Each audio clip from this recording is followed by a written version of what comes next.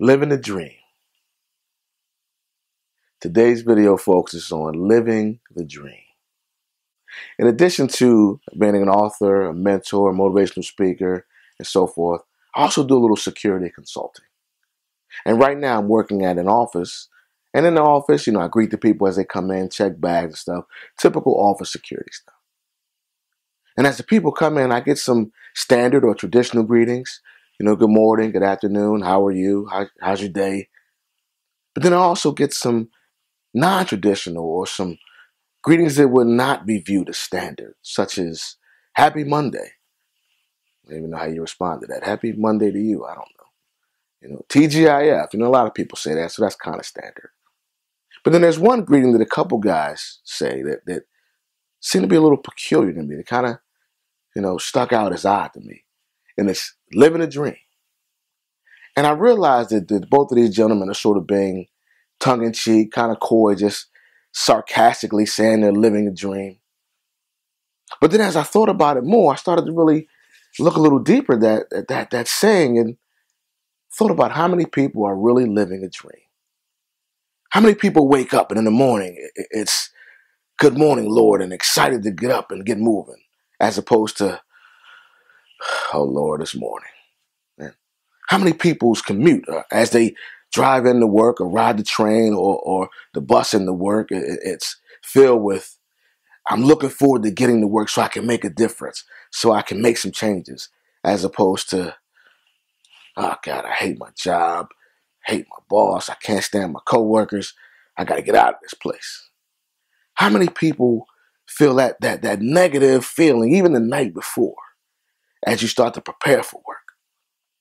How many people are living the dream? Or are we living a nightmare?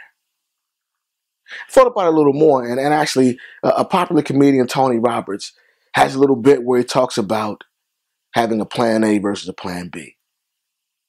And in his bit, he says, everybody needs a plan B. And he said, you want to know why? Think about what you wanted to be when you were a little kid. I bet you're not doing that right now. Plan B is kicked in. And I'm not here to argue whether having a plan A only or a plan A and plan B is important, because I understand that both schools of thought are plan A only means you're only focused on that plan.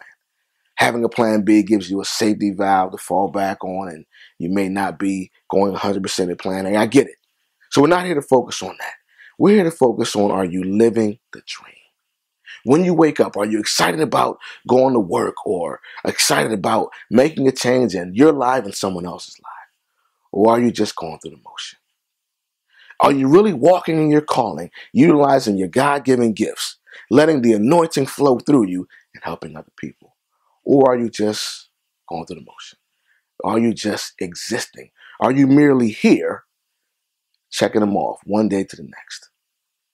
Are you living a life that you know you're making a difference? You're making changes. You're positively affecting other people.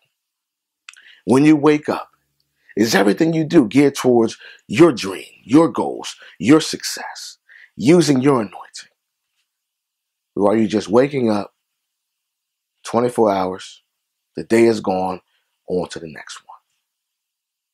When you live that dream, then you're recognizing the fulfillment of why God created you, and also the anointing of being able to bless other people, being able to be successful. And as I always say, lift as you climb. As you climb to the top, lifting someone else up, helping them along their journey to success. And if you're not living that dream, then you're just going through the motions. You're just here. And it might even be said that you're wasting time. I'm going to leave you with one thought. When you think about your life, you think about your existence, you think about what you're doing, are you making a difference? Are you helping others? Are you striving towards success?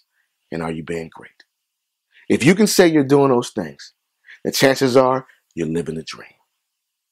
But if you're not, then it's time to take a look in the mirror, take an assessment of where you are, analyze your life and where you want to be.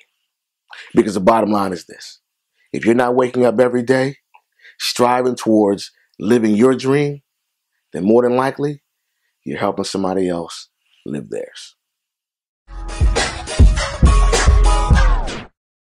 That I can have this moment to life.